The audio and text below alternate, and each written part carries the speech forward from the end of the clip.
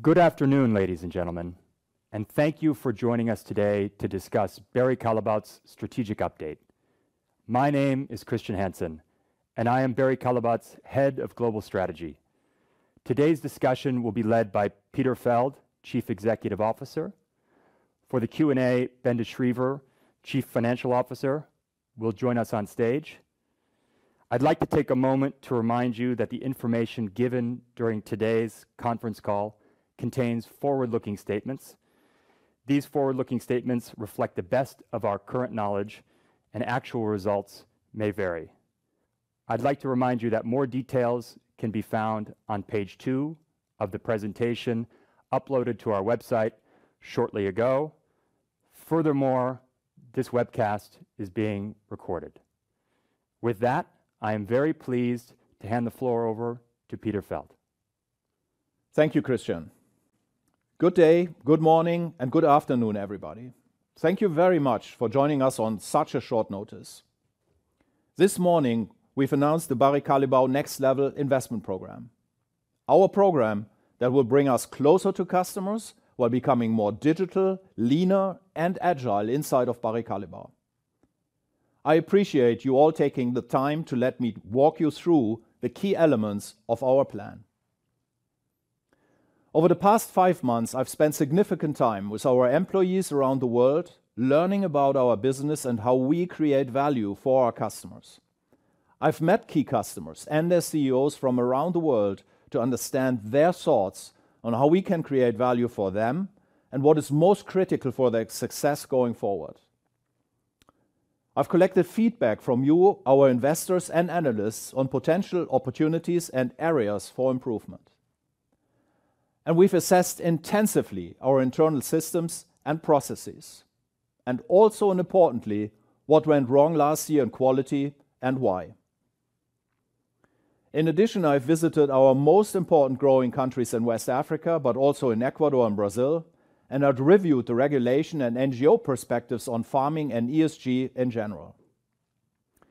Now, during my meetings with our customers, it became very clear that our customers want us to play a stronger and larger role for them, but they also expect us to step up our game. As regulatory requirements increase steeply and consumers and NGOs rightfully demand better work around ESG altogether, a true expert in chocolate that covers the full sustainable value chain from the farm to the tanker truck is critically key for all of our customers' success.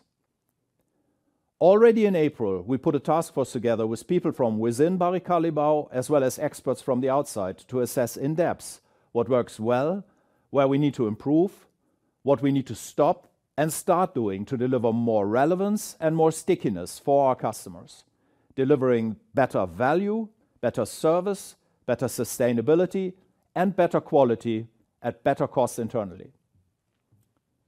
Following this work over the past months, I'm absolutely convinced that Barry Callebaut has all required assets in hand to push into the next decade of sustainable growth successfully, and has a very important role to play for our customers around the world. As you know, our full year results will be available on the 1st of November. We, however, did not want to waste and not to lose time to prepare Barry Callebaut for the next decade. And hence, we're announcing and launching today our Barry Callebaut Next Level program, our plan to unlock our full potential.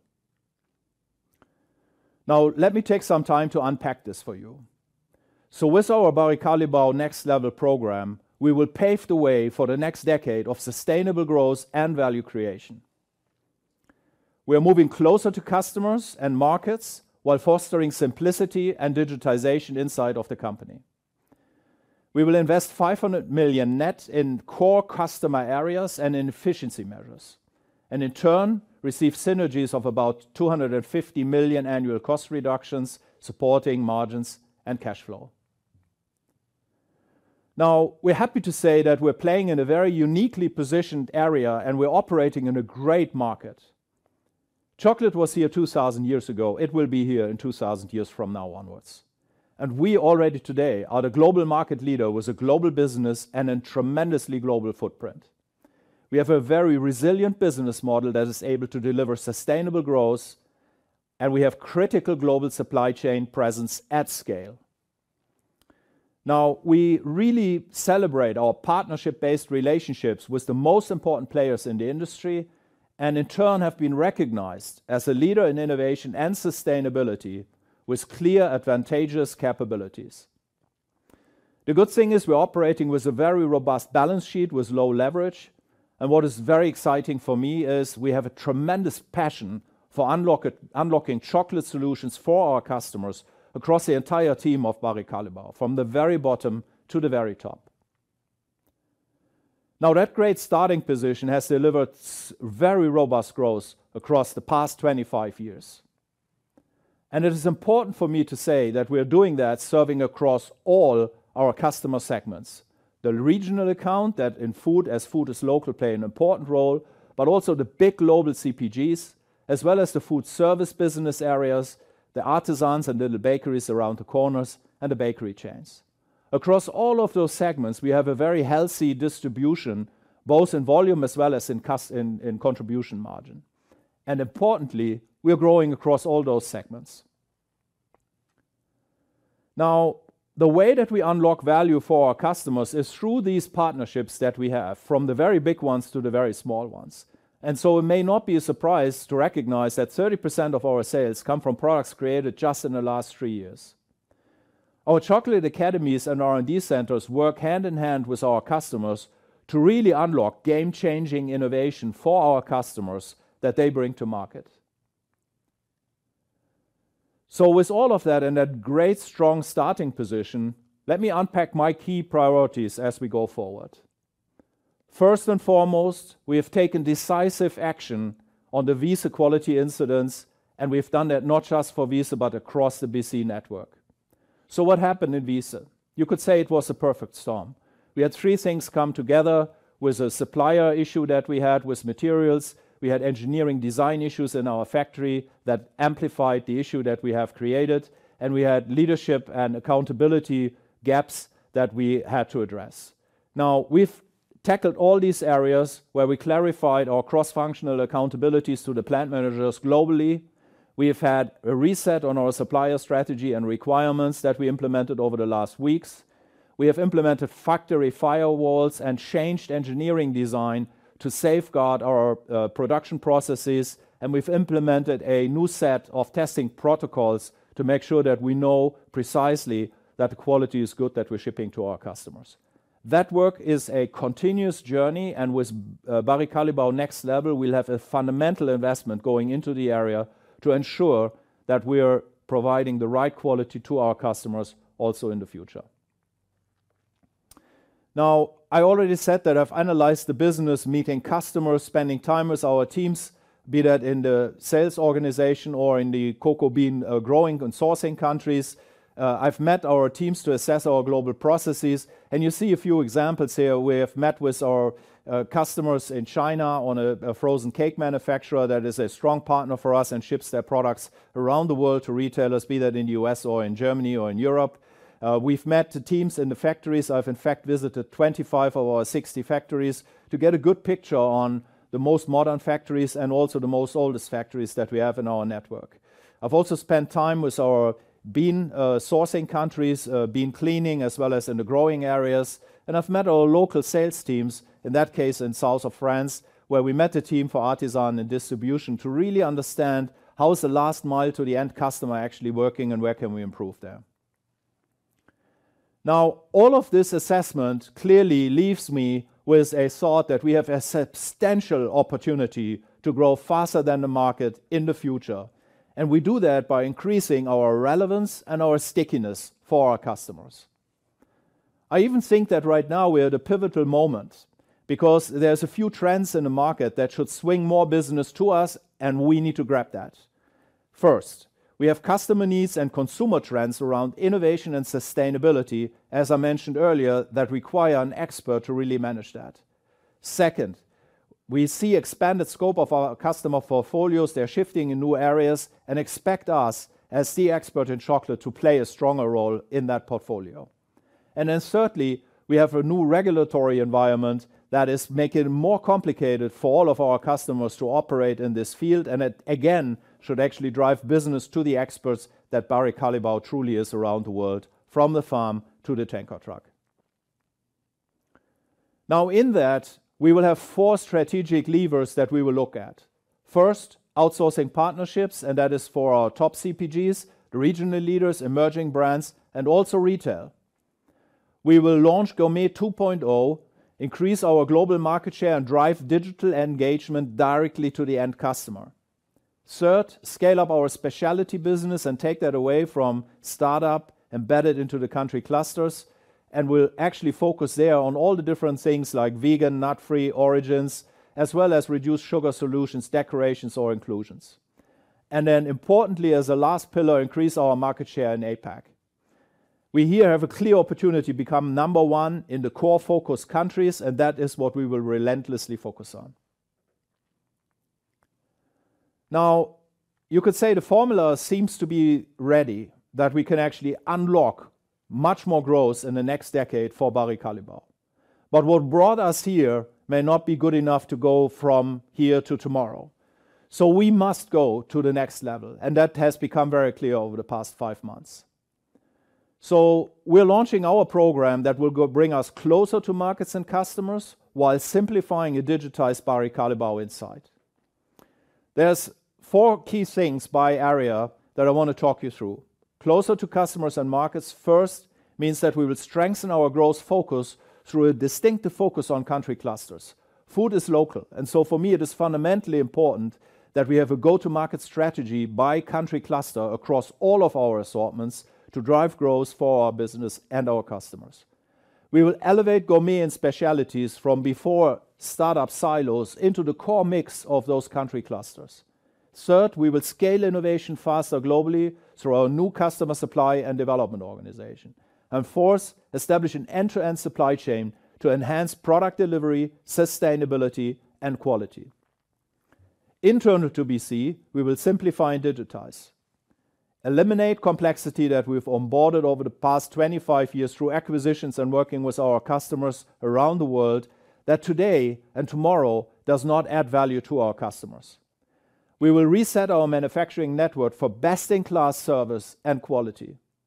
And importantly, establish distinct digital platforms that boost speed to market and facilitate seamless partnerships for our customers. And we will streamline our enabling functions and shift work into global shared service centers. Now in that, we will invest 500 million net over the next 2 years, and the investments will go into areas that are most relevant for our customers as well as in efficiency measures. First, operating expenses of 290 million, where we'll rebuild our organization. We will actually invest in IT programs as well as the next level program, and capital investments of 210 million that mainly will be directed in the customer supply and development organization, our manufacturing optimization and quality upgrades in those, digitizing BC, and importantly, implement traceability for our sustainability commitment to our customers going forward. Now, the investment of net 500 will be funded from within existing financial resources. In turn, we will create synergies of 250 million that will be about 15% of our cost base, excluding raw materials. The 250 million cost savings stem from 5 key areas: reduction in cost to serve in operations, optimizing our manufacturing footprint, streamlining the enabling functions, leveraging our shared service centers, and a rigorous end-to-end supply chain excellence. As you can see, we're expecting about 70 to 80% being materialized within the fiscal year 24-25. Now in that, we will also transform our ways of working in our company. So BC Next Level operating model will bring us to a simplified, scalable, and consistent organization with clear accountabilities and aligned KPIs across the group. We'll move to local customer proximity while driving functional excellence and central guidance to best practices. And we'll implement technology and AI-supported globally standardized processes and create focused leadership and teams with increased capabilities. Now again, in our two dimensions, closer to markets and simplify and digitize BC, that means that closer to markets, we're focusing on 5 regions rather than the 3 that we had before. Each of them will have 5 to 6 country clusters. That is not the case today. It is important, given we have a local food business, it is important for us that have that proximity to drive the go-to-market strategies for each country cluster locally. On the other side, the scaling of innovation and the end-to-end supply chain capability will be established, and we will be able to integrate offerings across all of our product categories in each country clusters. These things will drive growth and, importantly, stickiness and relevance for our customers. The second element is about simplifying and digitizing BC. So we'll have leaner, more standardized enabling functions across finance, HR, and, for example, technology. We'll do smarter sourcing and we'll align on globally standardized and digitized processes throughout our complete Barry Callebaut Group. That in turn will increase profitability, cash flow, and efficiency of our company. Now, with these changes, we are very happy to say that we're moving to 5 regions instead of 3, created customer supply and development organizations, and we will establish what we will call an executive leadership team of about 18 individuals for faster decision making. In that, we will elevate strategic priorities like digital, innovation, marketing, and importantly, sustainability. Now, I'm very happy to say that we have Peter Feld join us as our new Group Financial Officer, effectively November 1. Ben, who will be joining me on stage later, has been our Chief Financial Officer, will continue doing that and close out the fiscal year, and we're very happy to have Ben then move into the new role of Regional President North America as from the 1st of November. Clemens Wörle will join us as our Chief Customer Supply and Development Officer, and Jutta Suchanek will join us October 1st, as well as with Clemens as Chief People and Diversity Officer. So with that, I think we're opening up the next trajectory of growth for Barry Callebaut. Our mission in that will remain as it was. We are the heart and the engine for the global cocoa and chocolate industry, and we're now accelerating to the next level. Thank you. Thank you, Peter. We'll now take a short break to prepare ourselves for Q&A and also to invite Ben on stage. But before we do that, I'd like to take a moment to invite all of you to our full strategic update, which will be provided in conjunction with our full year 2022-2023 results announcement on November 1st. Importantly, this update will be presented at a hybrid online in-person event taking place in London.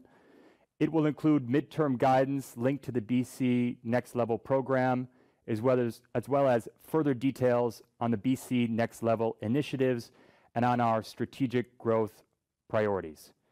So with that, I'd like to invite Ben on stage, as well as take a short break to prepare ourselves for Q&A. Thank you.